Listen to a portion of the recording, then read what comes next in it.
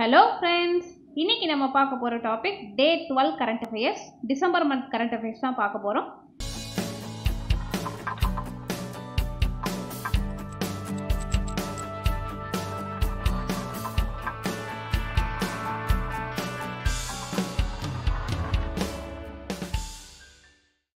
அதுக்கு முன்னாடி நம்மளுடைய உமாஸ் கைடன்ஸ் சேனல்ல every week Sunday TNPSC model exam free test வந்து கண்டக்ட் பண்ணிட்டு இருக்கோம். யாரெல்லாம் வந்து எக்ஸாம் எழுதணும்னு விருப்பப்படுறீங்களோ அவங்க டிஸ்கிரிப்ஷன் பாக்ஸில் டெலிகிராம் சேனலோட லிங்க் இருக்குது, அதில் ஜாயின் பண்ணி டெஸ்ட் அட்டென்ட் பண்ணுங்கள். வாங்க டாபிக்ல போகலாம். முதல் கேள்வி, இந்திய ஊழல் கணக்கெடுப்பு 2019 இந்தியாவோட கரப்ஷன் சர்வே 2019 படி நாட்டிலேயே மிகவும் ஊழல் மாநிலமாக ராஜஸ்தான் அறிவிக்கப்பட்டுள்ளது. அதாவது இந்திய ஊழல் கணக்கெடுப்பு 2019 இந்தியா கரப்ஷன் சர்வே 2019 இந்திய நாட்டிலேயே மிகவும் ஊழல் நிறைந்த மாநிலமாக எது இருக்குன்னு பார்த்தீங்கன்னா ராஜஸ்தான். இதை வெளியிட்ட அமைப்பு யாருன்னு பார்த்தீங்கன்னா டிரான்ஸ்பரன்சி இன்டர்நேஷனல். இதுதான் கேட்பாங்க. இதனை வெளியிட்ட அமைப்பு யார் அப்படிங்கிறது தான் முக்கியமானது, டிரான்ஸ்பரன்சி இன்டர்நேஷனல். அடுத்து பாருங்க, ஊழல் புரிதல் பட்டியல் 2019 கரப்ஷன் பெர்செப்ஷன் இண்டெக்ஸ் 2019 உலக அளவில் இந்தியா 78வது இடத்தை பிடித்துள்ளது. அதாவது ஊழல் புரிதல் பட்டியல் 2019 கரப்ஷன் பெர்செப்ஷன் இண்டெக்ஸ் 2019 உலக அளவில் இந்தியா 78வது இடத்தை பிடித்துள்ளது. பட் 2018 வந்து 81வது இடத்தில் இருந்தது குறிப்பிடத்தக்கது. அடுத்து பாருங்க, மனித மேம்பாட்டு அட்டவணையில் 129வது இடத்தில் இந்தியா பிடித்துள்ளது. ஸோ இது ரொம்ப முக்கியமான கேள்வி. நம்மளுக்கு வந்து யூனிட் 9ல் வந்து ஹியூமன் டெவலப்மெண்ட் இண்டெக்ஸ் பற்றி வருது. ஸோ அதனால் வந்து இந்த கரண்ட் அஃபேர்ஸ் ரொம்ப முக்கியமானது. மனித மேம்பாட்டு அட்டவணையில் 129வது இடத்தில் இந்தியா உள்ளது. இதை வெளியிட்ட அமைப்பு UNDP, United nation development programme, ஐக்கிய நாடுகளினுடைய வளர்ச்சி திட்டம். இந்த 2019 ஆண்டுக்கான மனித மேம்பாட்டு அட்டவணையில் இந்தியா 0.647 மதிப்பீட்டை பெற்று 129வது இடத்தில் உள்ளது. 0.647 என்ற மதிப்பீட்டை பெற்று 129வது இடத்தில் உள்ளது. இந்த அட்டவணையில் வந்து மொத்தம் எத்தனை நாடுகள் வந்து பங்கெடுத்துக்கிட்டாங்கன்னு பார்த்தீங்கன்னா 189 நாடுகள் பங்கெடுத்ததில் இந்தியா வந்து 129வது இடத்தில் உள்ளது. 2018 வந்து இந்த அட்டவணையில் இந்தியா 130வது இடத்தில் இருந்தது குறிப்பிடத்தக்கது. அதாவது மனித மேம்பாட்டு அட்டவணையை வெளியிட்ட அமைப்பு வந்து ஐக்கிய நாடுகளின் வளர்ச்சி திட்டம், United nation development programme UNDP. மொத்தம் வந்து 189 நாடுகள் பார்ட்டிசிபேட் பண்ணியிருக்காங்க. அதில் இந்தியா வந்து 129வது இடத்துல இருக்குது. இந்தியாவோட மதிப்பீடு பார்த்தீங்கன்னா 0.647 அதுதான் வந்து மதிப்பீடு. இதனுடைய மனித மேம்பாட்டு அட்டவணையுடைய மதிப்பீடு வந்து 0 to 1 அந்த ஸ்கேல் அளவில் இருக்கும். அதனால 0.647 647 நோட் பண்ணி வச்சுக்கோங்க. அது வந்து 2018 வந்து 130வது இடத்தில் இருந்தது குறிப்பிடத்தக்கது. அடுத்து பாருங்க, இந்திய அளவில் ஊரக வேலை உறுதியளிப்பு திட்டத்தை, அதாவது 100 நாள் வேலை திட்டத்தை அமல்படுத்தியது மேற்கு வங்கத்தின் பங்குரா மாவட்டம் முதலிடத்தையும் கூச்பிகார் மாவட்டம் 2வது இடத்தையும் பிடித்துள்ளது. அதாவது இந்திய அளவில் ஊரக வேலை உறுதியளிப்பு திட்டத்தை அமல்படுத்தியதில் மேற்கு வங்கத்தின் பங்குரா மாவட்டம் முதலிடத்தையும் கூச்பிகார் மாவட்டம் 2வது இடத்தையும் பிடித்துள்ளது.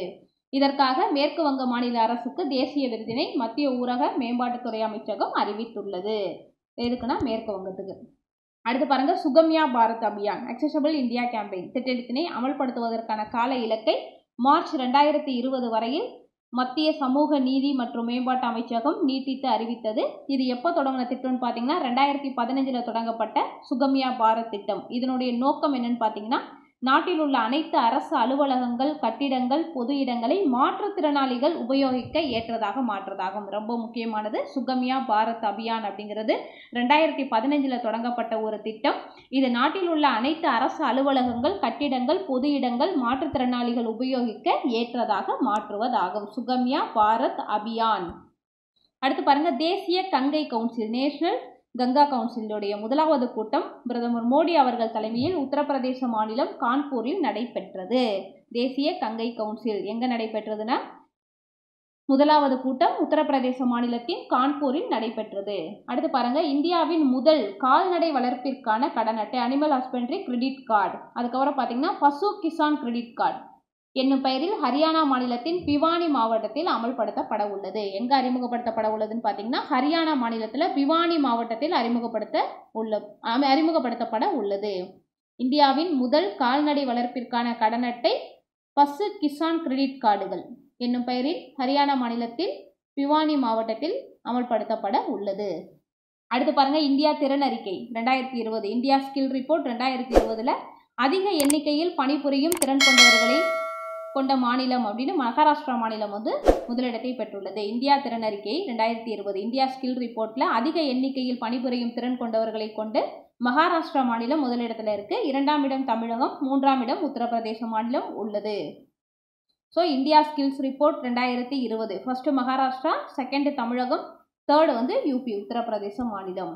அடுத்து பாருங்க, உலக பொருளாதார மன்றத்தின் வேர்ல்டு எக்கனாமிக் ஃபோரம் பாலியல் இடைவெளி பட்டியல் 2019 world economic forum gender gap index 2019ல் India 112வது இடத்தை பெற்றுள்ளது. பாலியல் இடைவெளி பட்டியல் 2019ல் இந்தியா 112வது இடத்தை பெற்றுள்ளது. முதல் 4 இடங்கள் முறையே Iceland, Norway, Finland and Sweden. இதை நோட் பண்ணி வச்சுக்கோங்க. அடுத்து பாருங்க, நேத்ரா திட்டம் விண்வெளி குப்பைகளிலிருந்து விண்கற்கள் உள்ளிட்ட இதர அபாயங்களிலிருந்து இந்திய செயற்கைக்கோள்களை காப்பாற்ற இந்திய விண்வெளி ஆய்வு நிறுவனம் இஸ்ரோ நேத்ரா என்ற திட்டத்தை செயல்படுத்தியுள்ளது. விண்வெளி குப்பைகளிலிருந்தும் விண்கற்கள் உள்ளிட்ட இதர அபாயங்களிலிருந்தும் இந்திய செயற்கைக்கோள்களை காப்பாற்ற இந்திய விண்வெளி ஆய்வு நிறுவனம் இஸ்ரோ நேத்ரா என்ற திட்டத்தை செயல்படுத்தியுள்ளது. அடுத்து பாருங்க, 2வது தொழில் முனைவு இந்தியா உலக துணிகர முதலீட்டு கொள்கை start up India global venture capital submit எங்கே நடைபெற்றதுன்னு பார்த்தீங்கன்னா கோவாவில் நடைபெற்றது. முக்கியமான கேள்வி. Start up India global venture capital submit எங்கே நடைபெற்றது அப்படின்னா கோவாவில் நடைபெற்றது. இந்தியா உலக துணிகர முதலீட்டு கொள்கை. அடுத்து பாருங்க, யூவா ரொம்ப முக்கியமான கேள்வி.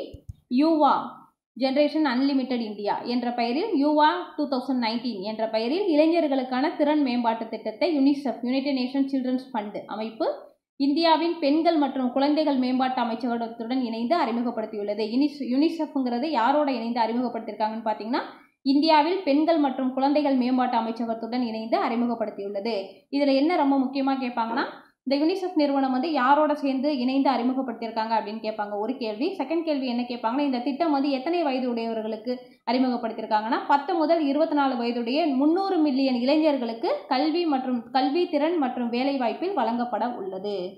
கல்வி திறன் மற்றும் வேலைவாய்ப்பில் வழங்கப்பட உள்ளது. நோட் பண்ணி வச்சுக்கோங்க. இளைஞர்களுக்கான திறன் மேம்பாட்டு திட்டம் யூவா 2019. அடுத்து பாருங்க, காலநிலை அபாய பட்டியல் 2020 கிளைமேட் ரிஸ்க் இண்டெக்ஸ் 2020ல் இந்தியா வந்து 5வது இடத்தை பெற்றுள்ளது. இதை வெளியிட்ட அமைப்பு பார்த்தீங்கன்னா ஜெர்மன் வாட்ச் எனும் நிறுவனம் வெளியிட்டுள்ளது. இந்த பட்டியலில் முதல் 4 இடங்கள் முறையே ஜப்பான், பிலிப்பைன்ஸ், ஜெர்மன் மற்றும் மடகாஸ்கர் நாடுகள். கிளைமேட் ரிஸ்க் இண்டெக்ஸ் 2020 இந்தியா வந்து 5வது இடத்தை பெற்றுள்ளது. வெளியிட்ட நிறுவனம் ஜெர்மன் வாட்ச் நிறுவனம். அடுத்து பாருங்க, இந்தியாவின் முதல் தேசிய கடல்சார் பாரம்பரிய அருங்காட்சியகம் நேஷனல் மேரிடைம் ஹெரிட்டேஜ் மியூசியம் எங்கே அமைய போகுதுன்னு பார்த்தீங்கன்னா குஜராத் மாநிலம் லோத்தலில் அமைய போகுது. போர்ச்சுகல் நாட்டின் உதவியுடன் அமைக்கப்பட உள்ளது. இந்தியாவின் முதல் தேசிய கடல்சார் பாரம்பரிய அருங்காட்சியகம் எங்கே அமைய உள்ளதுன்னா குஜராத் மாநிலம் லோத்தலில் யாரோட உதவியுடன் அமைக்கப்பட உள்ளதுன்னா போர்ச்சுகல் நாட்டின் உதவியுடன் அமைக்கப்பட உள்ளது.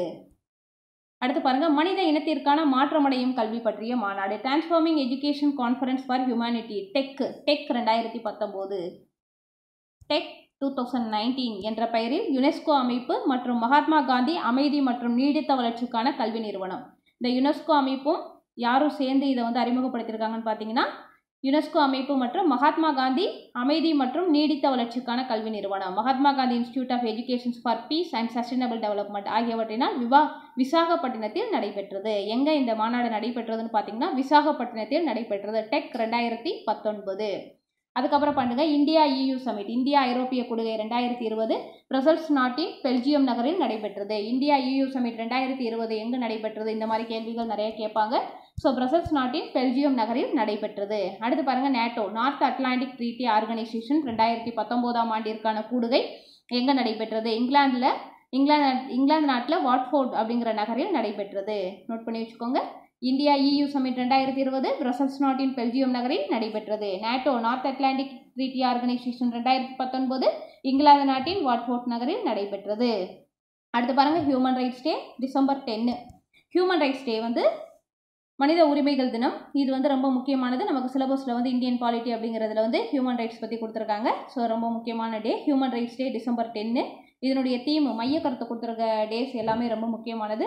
Youth standing up for human rights இளைஞர்களை மனித உரிமைக்காக நில்லுங்கள் அப்படிங்கிறது சொல்கிறது தான் இதனுடைய மைய கருத்து. ஹியூமன் ரைட்ஸ் டேவோட மைய கருத்து என்னென்னா youth standing up for human rights இளைஞர்களே மனித உரிமைக்காக நில்லுங்கள் அப்படிங்கிறது. அடுத்து பாருங்கள், இன்டர்நேஷ்னல் ஆன்டி கரப்ஷன் டே டிசம்பர் 9 சர்வதேச ஊழலுக்கு எதிரான தினம். இன்டர்நேஷனல் ஆன்டி கரப்ஷன் டே. மைய கருத்து யுனைடெட் அகைன்ஸ்ட் கரப்ஷன், ஊழலுக்கு எதிராக ஒன்றுபடுதல் அப்படிங்கிறது தான் இதனுடைய மைய கருத்து. ஓகே ஃப்ரெண்ட்ஸ், இந்த வீடியோ உங்களுக்கு யூஸ்ஃபுல்லாக இருந்திருக்கும் நம்புறேன். லைக் பண்ணுங்கள், கமெண்ட் பண்ணுங்கள், சப்ஸ்கிரைப் பண்ணுங்கள். TNPSC படிக்கிற உங்கள் ஃப்ரெண்ட்ஸுக்கெல்லாம் ஷேர் பண்ணுங்கள். அடுத்த வீடியோஸ் உங்களுக்கு கண்டினியூஸாக வர்றதுக்கு அந்த பெல் ஐக்கானை கிளிக் பண்ணுங்கள். தேர்வில் வெற்றி அடைய எனது மனமார்ந்த வாழ்த்துக்கள்.